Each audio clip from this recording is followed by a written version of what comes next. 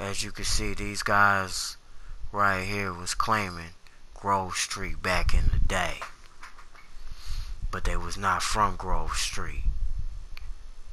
They was claiming Grove Street because Grove Street have took over a lot of neighborhoods. They come from a neighborhood called Linwood. This was the neighborhood they grew up at, and earthquake had hit the state of San Andreas. Streets and houses and places started collapsing. After it was over with, the city came in, rebuilt the neighborhood, and called it Chamberlain Hills. Wasn't no more Grove Street on Grove Street. Ballers had took over. CJ Kingpin had left. So the guys that was from Chamberlain Hills wasn't claiming that. 7 guys. Kenny G, Franklin, Lamar, Stretch, Gerald, Lorenzo, and Toe. So they said, we're going to claim our own neighborhood. Chamberlain Hills. They didn't put in so much work. You know what I'm saying? Put it down for the hood and made a name for themselves.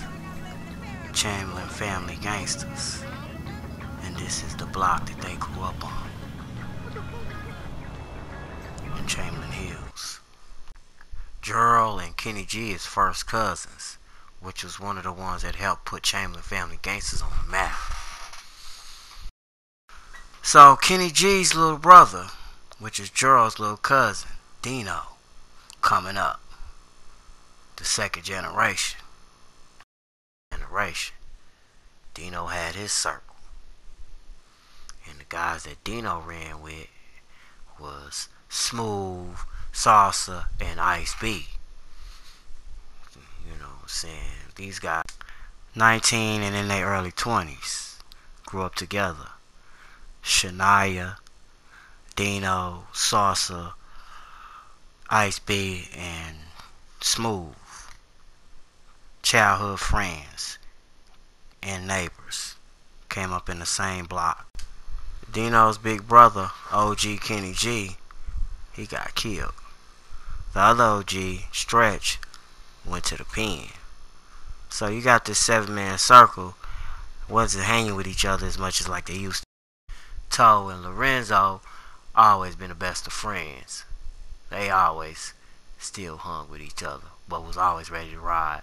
Franklin and Lamar was always the best of friends of day one from the 7-man circle that helped start the Chamberlain Family Gangsters.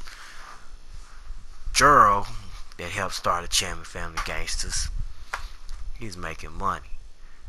Lamar was always in a mix, sending the homies out on missions.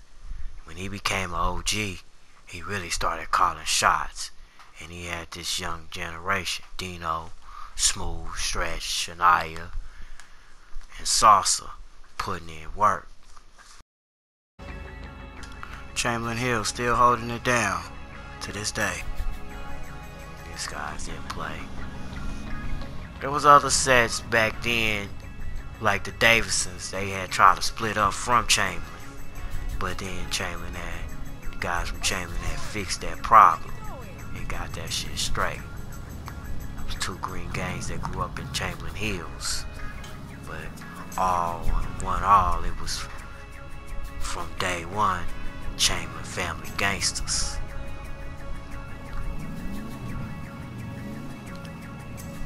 This is the neighborhood.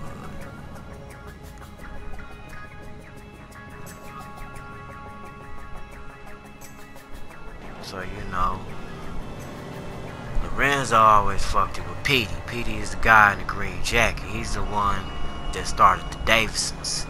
He's beefing, he kick it with them sometimes. But his partner right there with the green hat, which is Petey's homeboy, James.